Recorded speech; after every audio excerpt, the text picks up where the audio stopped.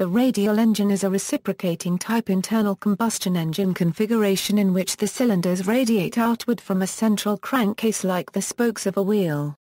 It resembles a stylized star when viewed from the front, and is called a star engine in some languages. The radial configuration was very commonly used for aircraft engines before turbine engines became predominant. Engine operation: since the axes of the cylinders are coplanar, the connecting rods cannot all be directly attached to the crankshaft unless mechanically complex forked connecting rods are used, none of which have been successful. Instead, the pistons are connected to the crankshaft with a master and articulating rod assembly. One piston, the uppermost one in the animation, has a master rod with a direct attachment to the crankshaft. The remaining pistons pin their connecting rods attachments to rings around the edge of the master rod. Extra rows of radial cylinders can be added in order to increase the capacity of the engine without adding to its diameter. Four-stroke radials have an odd number of cylinders per row, so that a consistent every other piston firing order can be maintained, providing smooth operation. For example, on a 5-cylinder engine the firing order is 1, 3, 5, 2, 4 and back to cylinder 1. Moreover, this always leaves a one-piston gap between the piston on its combustion stroke and the piston on compression. The active stroke directly helps compress the next cylinder to fire, making the motion more uniform. If an even number of cylinders were used, an equally timed firing cycle would not be feasible. The prototype radial Zosch aerodiesels have an even number of cylinders, either 4 or 8. But this is not problematic, because they are two-stroke engines, with twice the number of power strokes as a 4-stroke engine. The radial engine normally uses fewer cams than other types. As with most 4-strokes, the crankshaft takes 2 revolutions to complete the 4 strokes of each piston. The camshaft ring is geared to spin slower and in the opposite direction to the crankshaft. The cam lobes are placed in 2 rows for the intake and exhaust. For the example, 4 cams serve all 5 cylinders, whereas 10 would be required for a typical inline engine with the same number of cylinders and valves. Most radial engines use overhead poppet valves driven by pushrods and lifters on a cam plate which is concentric with the crankshaft, with a few smaller radials, like the Kinder B5 and Russian Schvtz M11, using individual cam shafts within the crankcase for each cylinder. A few engines utilize sleeve valves such as the 14-cylinder Bristol Hercules and the 18-cylinder Bristol Centaurus, which are quieter and smoother running but require much tighter manufacturing tolerances. History: CM Manny constructed a water-cooled 5-cylinder radial engine in 1901, a conversion of one of Stephen Baltz's rotary engines, for Langley's aerodrome aircraft. Manley's engine produced 52 HP at 950 RPMs. In 1903–1904 Jacob L. Hummer used his experience constructing motorcycles to build the world's first air-cooled radial engine, a 3-cylinder engine which he used as the basis for a more powerful 5-cylinder model in 1907. This was installed in his triplane and made a number of short free-flight hops. Another early radial engine was the 3-cylinder Anzani, originally built as a W3 fan configuration, one of which powered Louis Blas copyright Riot's Blas copyright Riot 11 across the English Channel.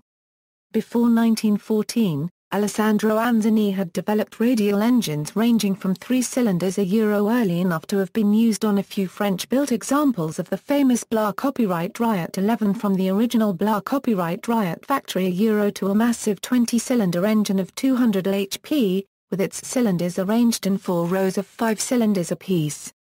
Radial engines are regarded as being air-cooled almost by definition so that it is interesting that one of the most successful of the early radial engines was the Samson 9Z series of 9-cylinder water-cooled radial engines that were produced in large numbers during the First World War. Georges Canton and Pierre Una copyright patented the original engine design in 1909, offering it to the Samson Compagnie and the engine was often known as the Canton Una copyright. From 1909 to 1919 the radial engine was overshadowed by its close relative, the rotary engine which differed from the so-called stationary radial in that the crankcase and cylinders revolved with a propeller. Mechanically it was identical in concept to the later radial except that the propeller was bolted to the engine, and the crankshaft to the airframe. The problem of the cooling of the cylinders, a major factor with the early stationary radials, was solved by the engine generating its own cooling airflow. Little development of the radial engine was undertaken in Germany during World War I, where most aircraft used water-cooled inline six-cylinder engines. The German Obersaal firm made licensed copies of the Gnome and Lorraine rotary power plants, while Siemens Halske built a number of their own designs, including the Siemens Halske 11-cylinder rotary engine, which was unusual for the period and being geared down, so that the engine's total rotational velocity could spin at a higher speed than the propeller Euro, which was still bolted solidly to the crankcase and cylinders. As with most other rotary radial engines, a Euro with the crankshaft and associated internal parts spinning in the opposite direction through bevel gears in the rear of the crankcase. In World War I, many French and other Allied aircraft flew with Gnome, Lorraine, Collegiate and Bentley rotary engines, the ultimate examples of which reached 240 HP. By the end of the war, the rotary engine had reached the limits of the design, particularly in regard to the amount of fuel and air that could be drawn into the cylinders through the hollow crankshaft, while advances in both metallurgy and cylinder cooling finally allowed stationary radial engines to supersede rotary engines. In the early 1920s, Lorraine converted a number of their rotary engines into stationary radial engines, although most of the early radial engines were new. By 1918, the potential advantages of air-cooled radials over the water-cooled inline engine and air-cooled rotary engine that had powered World War I aircraft were appreciated but remained unrealized. While British designers had produced the ABC Dragonfly radial in 1917, they were unable to resolve the cooling problems, and it was not until the 1920s that the Bristol Aeroplane Company and Armstrong Siddeley produced reliable air-cooled radials such as the Bristol Jupiter and the Armstrong Siddeley Jaguar. In the United States, the National Advisory Committee for Aeronautics noted in 1920 that air-cooled radials could offer an increase in the power-to-weight ratio and reliability, and by 1921 the U.S. Navy had announced it would only order aircraft fitted with air-cooled radials, while other naval air arms followed suit.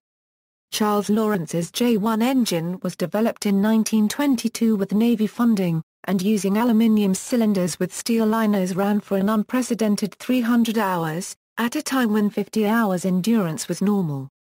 At the urging of the Army and Navy, the Wright Aeronautical Corporation bought Lawrence's company, and subsequent engines were built under the Wright name. The radial engines gave confidence to Navy pilots performing long-range overwater flights. Wright's 225 HP J5 Whirlwind radial engine of 1925 was widely acknowledged as the first truly reliable aircraft engine.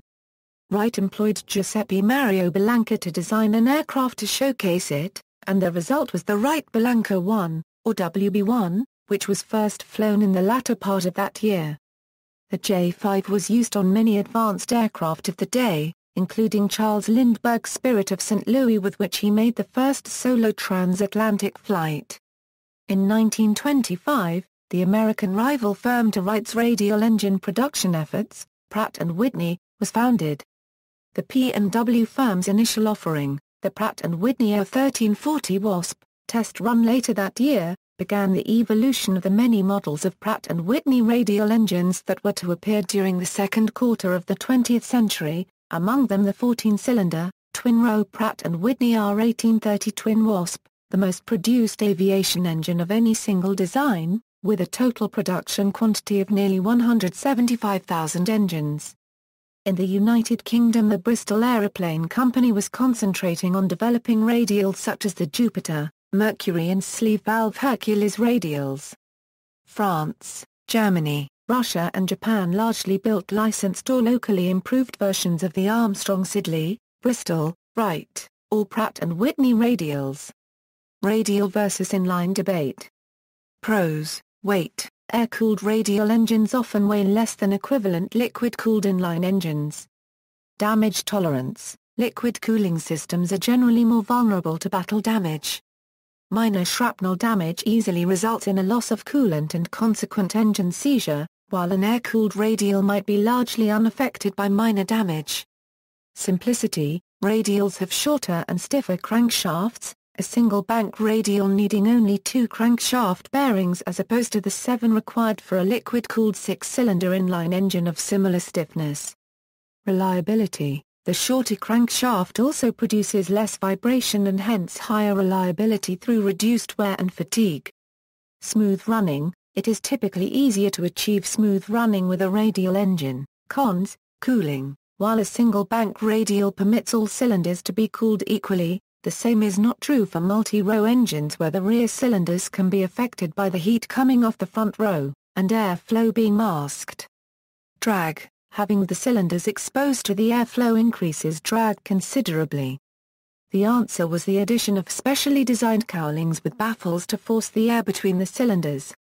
The first effective drag-reducing cowling that didn't impair engine cooling was the British Town's ring or drag ring, which formed a narrow band around the engine covering the cylinder heads, not only reducing drag, but adding a small amount of thrust.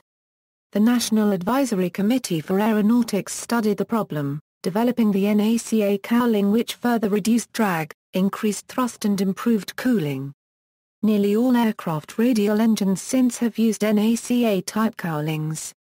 The thrust generated by both the Town's ring and the NACA cowling was due to the Meredith effect, whereby the heat added to the air being forced through the ducts between the cylinders expanded the exhaust in cooling air, producing thrust when forced through a nozzle. The same effect was also put to use in the radiators of several aircraft that used liquid-cooled engines such as the Spitfire and Mustang. Because radial engines are often wider than similar inlines or Vs, it is more difficult to design an aircraft to minimize cross-sectional area, a major cause of drag, although by the beginning of the Second World War, this disadvantage had largely disappeared as aircraft sizes increased, and multi-row radials increased the power produced in relation to the cross-sectional area. In the case of the QCJ-7W, the issue of aerodynamic drag can be mostly or completely negated if the engine is utilized in the pusher configuration instead of the conventional puller configuration. Power. Because each cylinder on a radial engine has its own head, it is impractical to use a multi-valve valvetrain on a radial engine. Therefore, almost all radial engines use a 2-valve pushrod-type valvetrain which may result in less power for a given displacement than multi-valve inline engines. The limitations of the poppet valve were largely overcome by the development of the sleeve valve, but at the cost of increased complexity and maintenance costs and reduced reliability. Visibility. Pilot visibility may be poorer due to the width of the engine on single-engine aircraft, although tight-fitting cowlings helped reduce this factor somewhat. Equivalent inline engines often resulted in overly long noses, which similarly impaired visibility directly forward. Installation. It is more difficult to ensure adequate cooling air in a buried engine installation or with pusher configurations. Size. The smallest classes of radial engines, with 3 and 5 cylinders, are very rough running and unreliable when compared to equivalent 4-cylinder inline or horizontally opposed engines which have been more popular for light aircraft as a result. While inline liquid-cooled engines continued to be common in new designs until late in World War II, radial engines dominated afterwards until overtaken by jet engines, with the late war Hawker Sea Fury and Grumman Barkat, 2 of the fastest production piston-engined aircraft ever built, using radial engines. Factors influencing the choice of radial over inline were reliability and simplicity in maintenance, as well as high power-to-weight ratios. Multi-row radials. Originally radial engines had 1 row of cylinders, but as engine sizes increased it became necessary to add extra rows. The first known radial configuration engine to ever use a twin-row design was the 160 HP Army double lambda rotary engine of 1912, designed as a 14-cylinder twin-row version of the firm's 80 HP lambda single-row 7-cylinder rotary. Only the German Oberessel UE clone of the double lambda reproducing the known double lambda's twin-row design before the end of World War I. 2-row designs began to appear in large numbers during the 1930s, when aircraft size and weight grew to the point where single-row engines of the required power were simply too large to be practical. 2-row designs often had cooling problems with the rear bank of cylinders, but a variety of baffles and fins were introduced that largely eliminated these problems.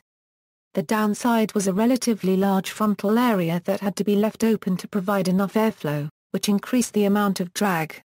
This led to significant arguments in the industry in the late 1930s about the possibility of using radials for high-speed aircraft like modern fighters. The solution was introduced with the BMW 800 114-cylinder twin-row radial. Kurt Tank designed a new cooling system for this engine that used a high-speed fan to blow compressed air into channels that carry air to the middle of the banks, where a series of baffles directed the air over all of the cylinders. This allowed the cowling to be tightly fit around the engine, reducing drag, while still providing enough cooling air to the rear to keep the engine working well. This basic concept was soon copied by many other manufacturers, and many late WWII aircraft returned to the radial design as newer and much larger designs began to be introduced. Examples include the Bristol Centris on the Hawker Sea Fury or the shafts of Ash 82 in the Lavochkin La-7. For even greater power, adding further rows was considered too difficult to consider practically due to the problems of providing the required airflow to the rear banks. Larger engines were designed, but these generally used water cooling to address these problems, although this greatly increased the complexity of the designs and eliminated some of the advantage to the radial air-cooled design. One example of this concept is the BMW 803, which never entered service. A major study into the airflow around radials using wind tunnels and other systems was carried out in the US, and demonstrated that ample airflow was available through careful design. This led to the R4360, which has 28 cylinders arranged in a 4-row corncob configuration. The R4360 saw service on large American aircraft in the post-World War II period. The US and Soviet Union continued experiments with larger radials, but the UK abandoned such designs in favor of newer versions of the Centaurus and rapid movement to the use of turboprops, which easily exceeded radials in power without the weight or complexity. Large radials continued to be built for other uses although they are no longer common. One example is the Zvezda diesel boat engine series with 56 cylinders or 112 cylinders in 8 or 16 rows of 7 cylinders, each displacing 383 liters and producing 10,000 HP. These were used on fast attack craft, such as Osa-class missile boats. Modern radials. A number of companies continue to build radials today. Vida produces the M14P radial of 360 Euro 450 HP is used on Yakovlev and Sukhoi aerobatic aircraft. The M14P is also used by builders of home-built aircraft, such as the Culp Special, and Culp Sopwith Pup, Pitts S12 Monster, and the Murphy Moose. 110 HP 7-cylinder and 150 HP 9-cylinder engines are available from Australia's Roke Engineering. HCI Aviation offers the A185-cylinder, and a 227-cylinder, available ready to fly, and as a build-it-yourself kit. Werner Motor of the Czech Republic now builds several radial engines ranging in power from 25 to 150 HP. Miniature radial engines for model airplanes are available from OS Engines, Saito Seisakuso of Japan and Shias Huang of China, and Evolution and Technopower in the USA. Diesel radials.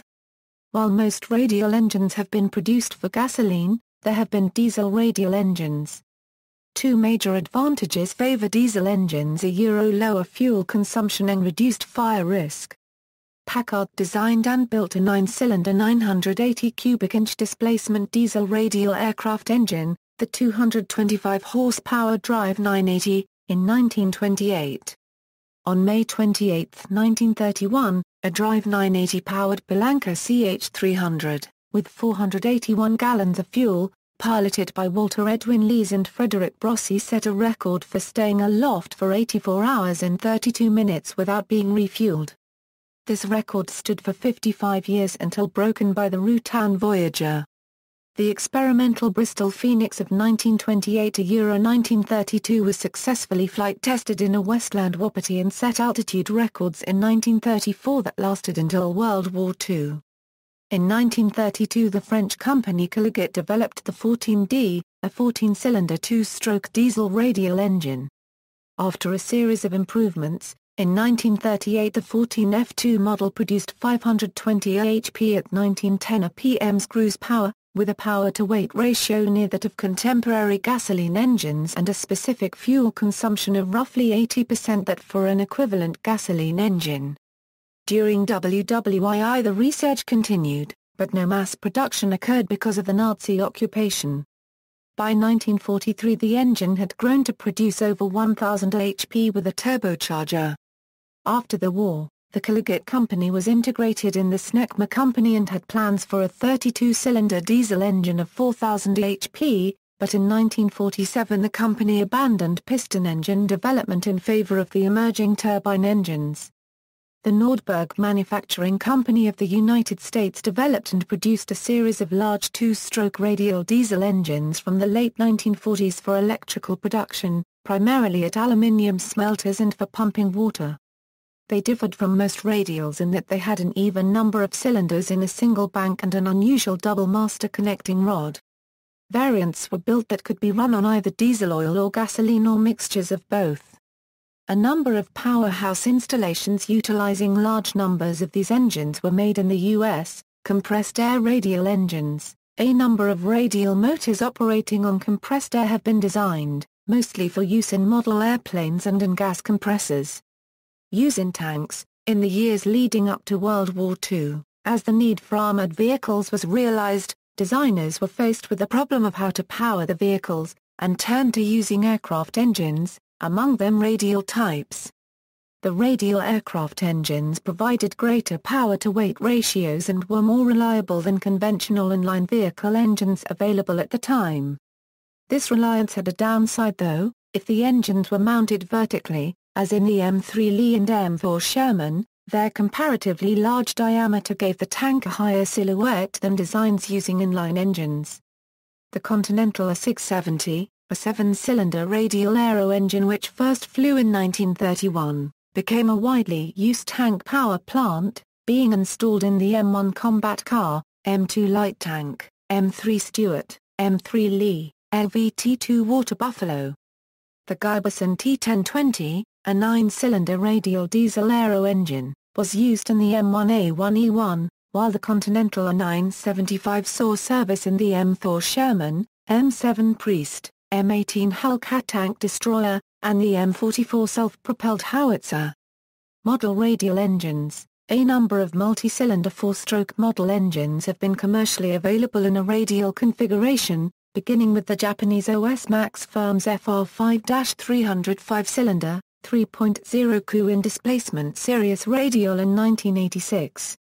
The American Technopower firm had made smaller displacement 5 and 7-cylinder model radial engines as early as 1976, but the OS firm's engine was the first mass-produced radial engine design in aeromodeling history. The rival Saito Seisakuso firm in Japan has since produced a similarly sized 5-cylinder radial 4-stroke model engine of their own as a direct rival to the OS design, with Saito also creating a trio of 3-cylinder radial engines ranging from 0.90 Ku in to 4.50 Ku in displacement, also all now available in spark ignition format up to 84 cm 3 displacement for use with gasoline. The German Seidel firm formerly made both 7 and 9-cylinder large radio control model radial engines, mostly for glow-plug ignition, with an experimental 14-cylinder twin-row radial being tried out. The American Evolution firm now sells the Seidel-designed radials, with their manufacturing being done in India. See also, list of aircraft engines, rotary engine, swashplate engine, quasi-turbine, Wankel engine, references. External links: Cutaway radial engine in operation video on YouTube.